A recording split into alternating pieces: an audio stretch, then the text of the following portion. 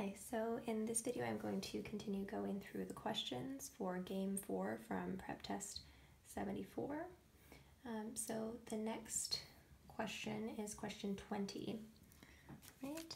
And question 20 asks us which one of the following is a complete and accurate list of all of the photographers who are our players here who must be assigned. So we know from the rules that F and H must be assigned, and they are included in all of the answer choices. So they're not going to be very nice to us there. There are no freebies in terms of elimination. So F and H are included. Now we have to make sure that it's possible that some of the other players are actually out. So let's go through our options here. So is it possible to put K out? Now, putting K out does have consequences, so let's go through that. All right, so ST, right, out. So if K is out, then H and M are both in T, right?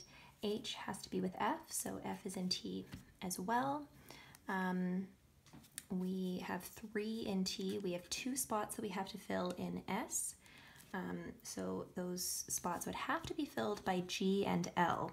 Is this allowed? And the short answer is no, it's not. The reason is rule 3. So if G is in S, then L has to be in T.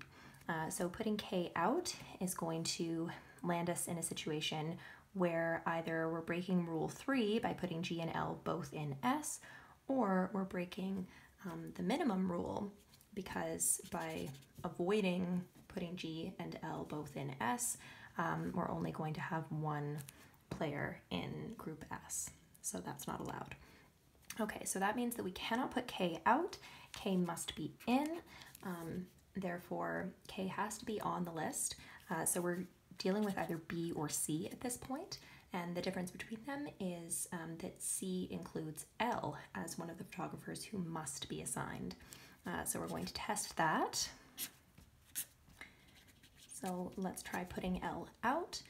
If L is out, then L is not in T, so G cannot be in S.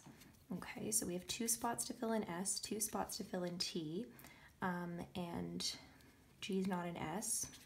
Okay, still looks like we have quite a few options. So what I would do at this point is I would just try not to trigger any rules that are going to make things problematic. So I would start by actually avoiding rule 4 altogether and putting K in T. Okay, we need to put F and H together, but it doesn't matter at this point where they are, so let's put them over here so that we can fill that minimum really easily. And then we could put G in T or M.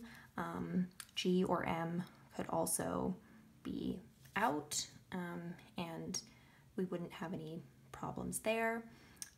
Putting G in S would be problematic, but we already dealt with that. So yeah, looks like we're good. We've also demonstrated here that it's possible to have G out or M out, and that's not going to cause any issues. So that's another way that we can eliminate D and E if we hadn't already eliminated them based on our first little trial here.